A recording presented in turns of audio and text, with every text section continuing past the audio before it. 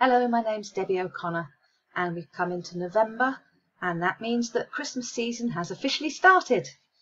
And for me that means just one thing: the start of the annual Christmas card writing marathon, which is something that I must admit I dread. I look forward to getting it over with, and then I can actually start being happy about Christmas.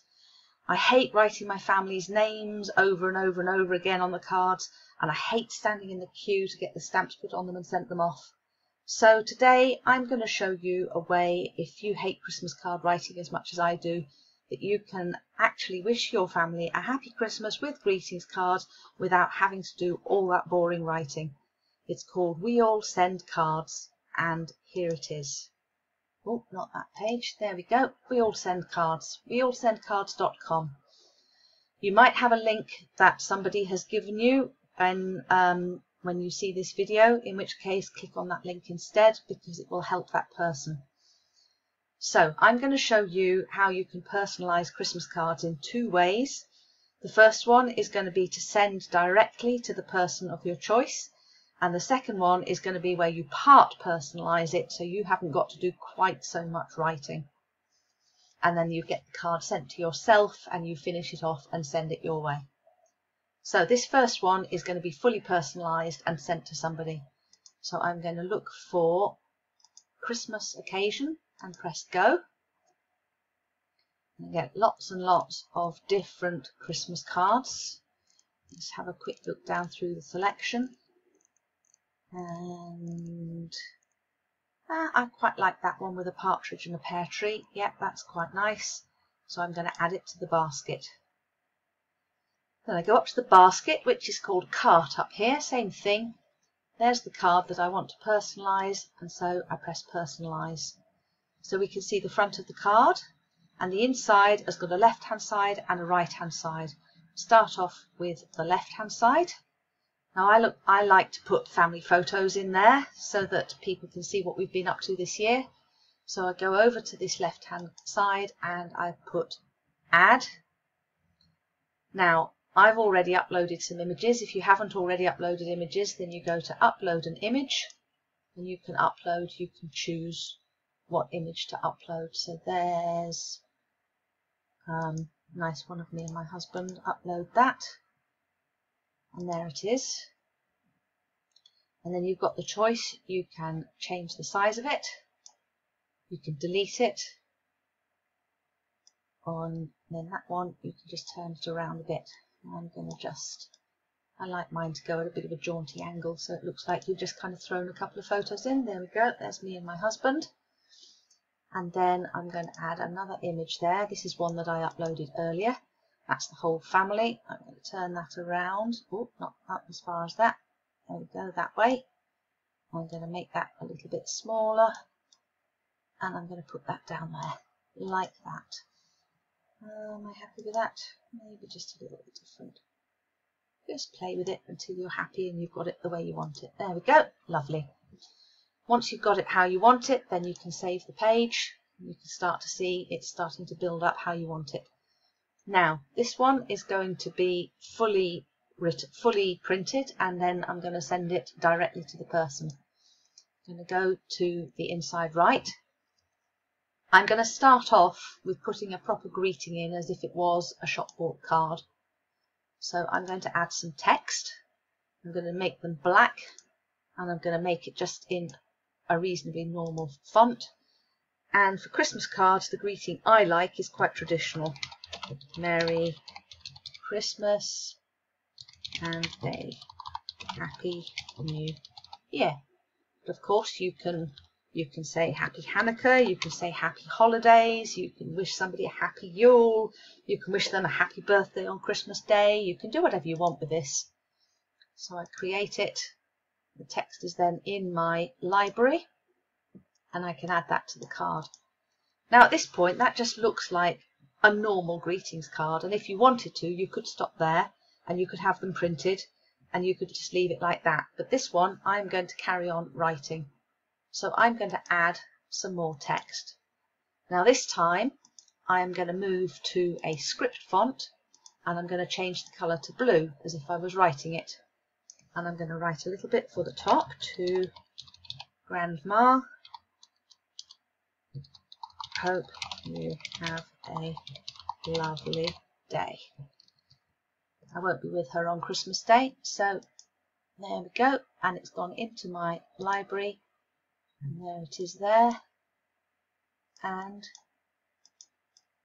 I'll move that, that's actually too big. Oh. And there we go. And then I'm going to add some more text. This is the bit in Christmas card writing that I hate the absolute most, because it's just writing the names over and over and over again. By the end of it, I never want to see these names anymore. I've only got 2 children. If you've got more than 2 children, this must be such a slog, and I don't even know how people do it. And I'm going to put that left justified in blue in script, and there that is in my library, and I can just move it to wherever I want it to be. And back to this one because I want it a little tiny bit bigger. And there you go. That looks like a Christmas card that I have actually handwritten. Maybe I might make the Merry Christmas a little bit bigger as well. There we go.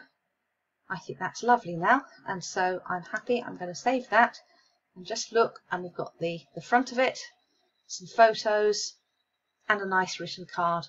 I'm happy with that. So now we go back to the basket.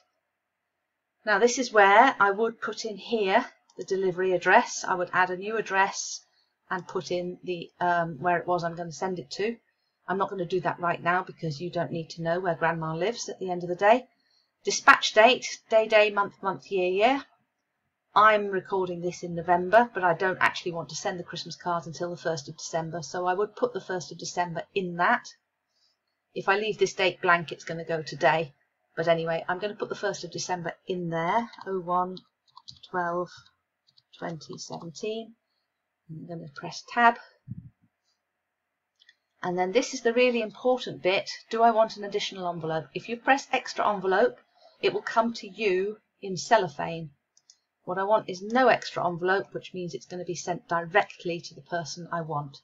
So that's the first of my cards. It's been completely personalised. It's been handwritten in total, and that's ready to go. So now I'm going to show you a second way of doing this. I'm going to go and look for another card. And so we will have another look by category, except instead of choosing Christmas, I'm going to choose a keyword, because I remember there was a nice card with a snowflake on it that I wanted to have a look at. So let's just see if I can find that. Yep, there you go. That's my snowflake card. And again, I'm going to add it to the basket and go to the cart and personalise it. Now this is going to go an awful lot quicker this time because everything is already in my library. So the inside left, I'm going to add the image with my husband. Put that one over there. Done. I'm going to add the image of the family. Put that one a bit smaller, down there, done. I'm going to add text from my library. Oops, no, not on this side. And save that, going a bit too fast for my own good there. Inside right, I'm going to add from my library some text. Merry Christmas and a Happy New Year. There we go. And this time I'm going to add the names, because that's the bit that I really cannot be bothered to write all the time. There we go. Now I am going to leave this card just like that with the name blank, and I'm going to get this sent to myself so that I can finish it off, but I don't have to do all of this writing at the bottom. So that's where I'm going to save it, I'm going to go back to the basket. I'm going to have it delivered to me. I'm going to have these delivered now. I'm going to select no extra on. I'm going to select, oh, sorry, I'm going to have it delivered. I'm doing the wrong card here. I'm going to have it delivered to me. I'm going to have it delivered now. I'm going to select extra envelope, which means the card will be sent cellophane wrapped like you would buy in a shop. And I'm going to have 10 of those. So you can now see I've got one card that's going to go directly to Grandma, and it's going to go on the 1st of December. And it's got no extra envelopes, so that's going to go directly to her. I've got 10 of this one that have got the photos in, that have got the names and addresses in, and those are going to be sent to me cellophane wrapped so that I can just finish them off and send them on. And that pretty much is all my Christmas cards sorted out. So there you have it.